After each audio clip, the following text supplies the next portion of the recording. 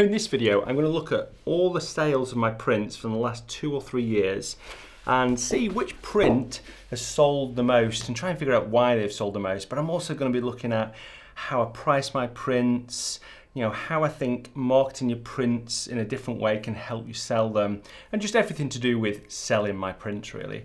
I hope you find it enjoyable. It's a little bit different than the usual videos I do, but I think it'll be good fun.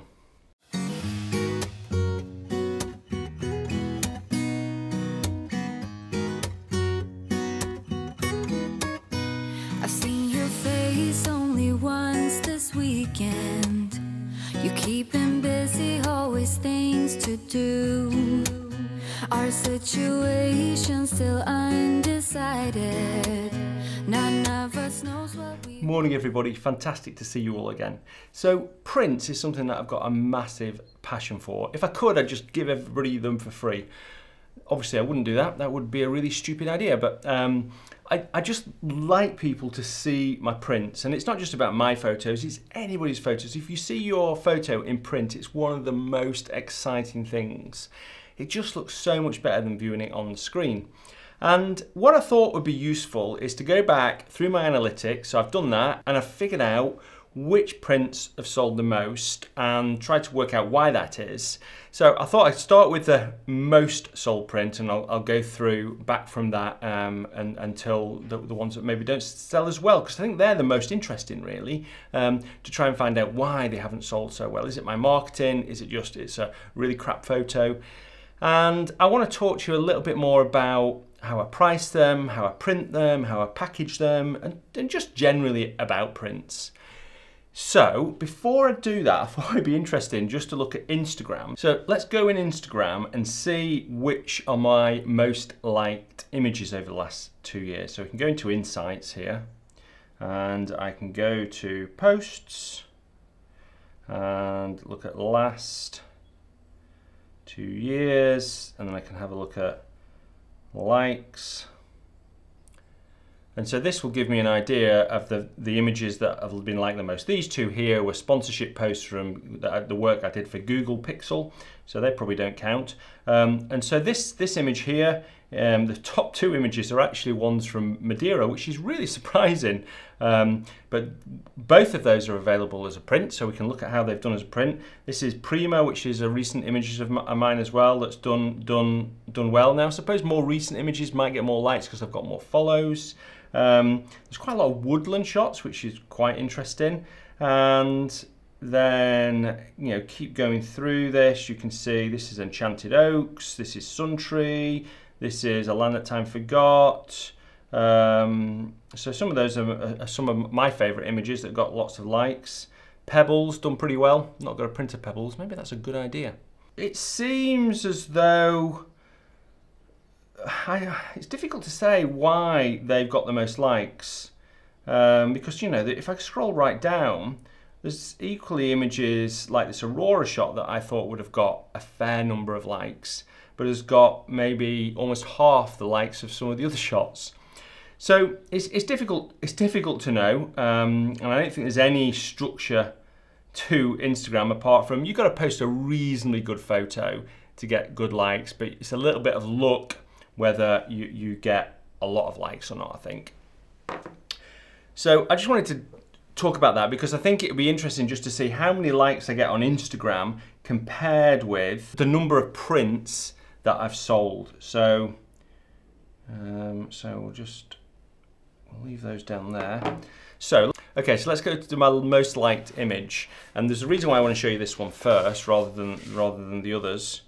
So this is A Land Where Time Forgot, and this one and the next one I'm going to show you got almost the same. I think this got just about 10% more. I don't want to tell you how many prints that I sold. There's still editions of these left, so you can probably get a rough idea that I didn't sell more than about 65 of each print. But I don't want to tell you the exact numbers.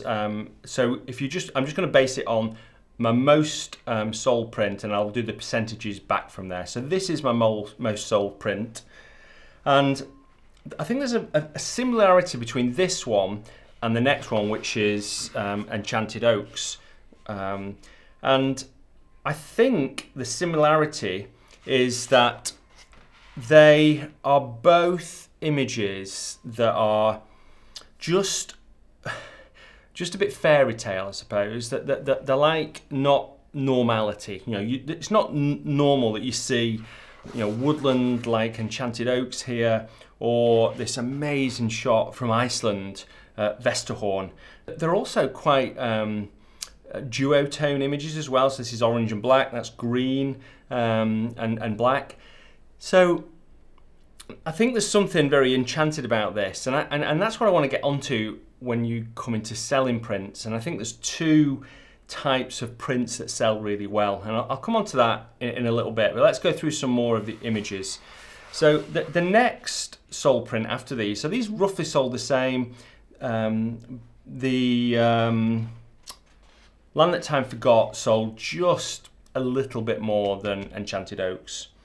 So the next one is Suntree. So this is Suntree, and this has been for sale for the longest time, so there's a good chance that that's why, but it's still quite similar to the other two. It's about a 70% of A Land Where Time Forgot.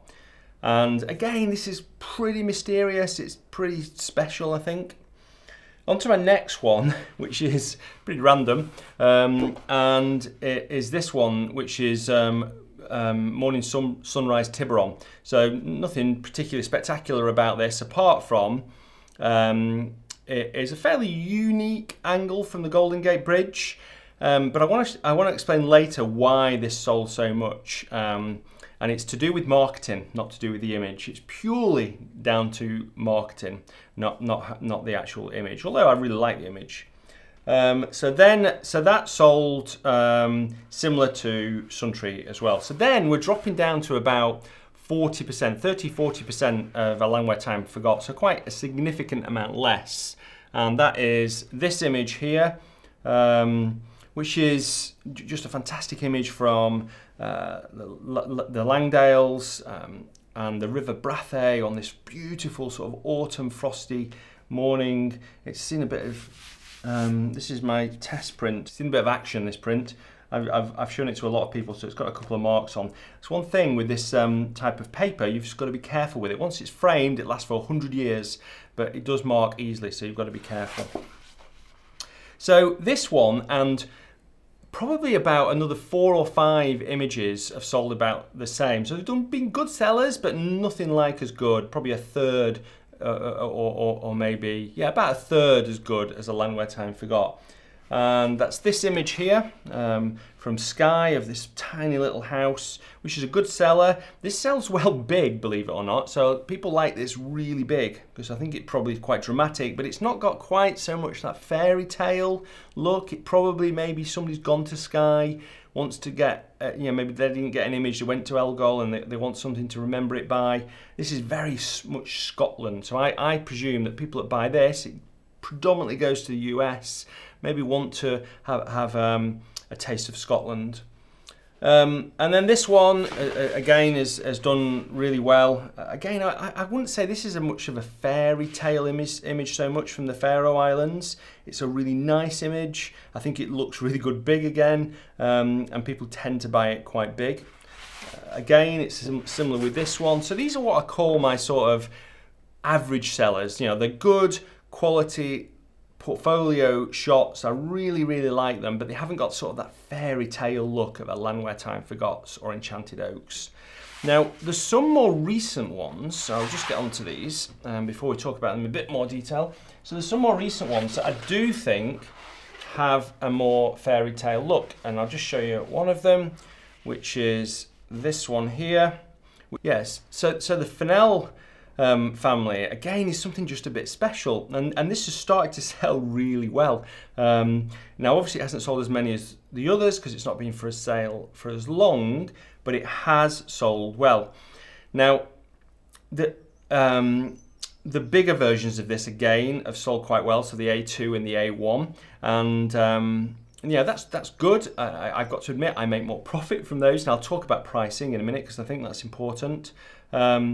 but they're also limited in edition as well. So somebody buying them maybe thinks they're more special. So that has done really well. This is one of my favourite photos. Actually, the more I look at this, the more I like it as well. So yeah, that's a fantastic shot. There's a few shots that I thought would sell really well, but haven't sold really well. Now this is a new one. I haven't sold many copies of this. I think just 2, I think, which I thought I'd sell more of it. It just surprised me because I really like this, and I just wonder whether it's just. It seems as though shots that with really strong foreground, for some reason, don't sell very well. This one and this one actually are such shots. So this one hasn't sold very well either, and it's been for sale for 3 years now. But I think I put this up for sale when I put A Land Where Time Forgot, and I think if somebody's looking at an Iceland shot from Vestrahorn, then they'll probably choose that one, and I think that's probably why this didn't sell very well. But this one here from Iceland, again, I thought this would be a really simplistic shot. I love it. I love the structure of the hut here and the textures and with the background image. This did really well on Instagram as well. I don't think I showed it, but it did really well on Instagram in a slightly different crop. So again, it was a bit of a surprise this, because I thought this would sell well, but maybe because it's just a building and I'm a landscape photographer, maybe that was it. This image didn't sell well, which surprised me again. I think I've sold 1 copy of it. But this is one of my most liked Instagram photos. It's like in the top 15, I think. So I just don't quite get that. And then I just want to show you one more, which was this one here, and this is a shot that has done well. That again I think is a little bit like the Fennell family. I think it's a little bit more mysterious. It's a little bit special, and this does have a good big foreground. So that sort of might defeat my foreground idea. So I think there's 2 types of images that sell well. And they are the types of images that's something super special, a little bit different. It's a little bit mysterious, fantasy-like, and people think that is a bit out of this world. And, you know, like A Land Where Time Forgot, Enchanted Oaks. Then there's the shots that I think are locations that people want to remember. And they might not be the most enchanting shots, but they've got to be good landscape photo shots. So like this is one, this does reasonably well. So which is probably, somebody's probably been there, and maybe they didn't get quite the shot that they wanted. And this is, I think, a pretty good representation of that location. And those types of shops are just regular sellers, really. Don't sell fantastically well, but they sell reasonably well. And those shots tend to sell in bigger versions as well, really well. I don't understand why, but they do. Okay, a little bit more information about selling prints and how I come up with the pricing, what images I choose to print, and just generally how I market them as well. Now, I suppose I'm a little bit unique in that I've got this audience. You know, I've got YouTube, and not every landscape photographer is going to have a YouTube channel. But there's Instagram, there's your website, and you can also do some other marketing things that I'll tell you at the end, which will be really useful no matter what audience size that you have. So the first thing I want to say is it's really important to build some sort of audience, and that might be a really small audience, it might be a local audience, but it's really good to be able to have a small audience that looks at your work on a regular basis, because if you can sell a few prints, then there's a really good chance that you're going to sell more prints to those people. What I find is that 50% of my sales now come from existing customers. They're people who have bought a print, because if you think about it, you know, a print's a very tactile thing. You know, when you see it, you see the texture of the paper, you see, you know, just all the subtle details that you might not see on an image on screen. Not everybody can have an exhibition, which is probably the best way of selling your prints. So in that way, as soon as somebody buys a print, they see it, and then they see another image, then they're more likely to buy another image. So it's good to have customer base, and then you can get repeat sales, which means that it's really important in terms of packaging as well, which I'll talk about. So then the next thing is about editions, and how do you come up with editions and sizes and things. And there's so many different ways of doing this. There's so many different ways of coming up with pricing. For me, the way I've done it is I have put my prices up over time. That's for numerous reasons. I feel that my time is a little bit more valuable now. I've got to decide on where I'm going to spend that time. I spend quite a lot of time going to locations, and I don't get a huge amount of shots from those locations, so I've got to factor that into the price of a print. And then I put a value on edition numbers as well. So if there's a low edition number, then that print's going to be more expensive, because I think that if somebody's collecting this, they're collecting art, and if they know that there's only an edition of 5, then they're more likely to be excited about having one of those and be willing to pay a little bit more money. So I have A3 size, which is an edition of 50. I have A2 size, which is an edition of 10, and I have an A1 size, which is an edition of 5. And they range in price from 195 to 345 to 495 pounds, which seems expensive, but people do sell their prints for thousands of pounds and up to hundreds of thousands of pounds. And it's really difficult art, because I've seen people that have got amazing images, amazing prints, sell them for £30.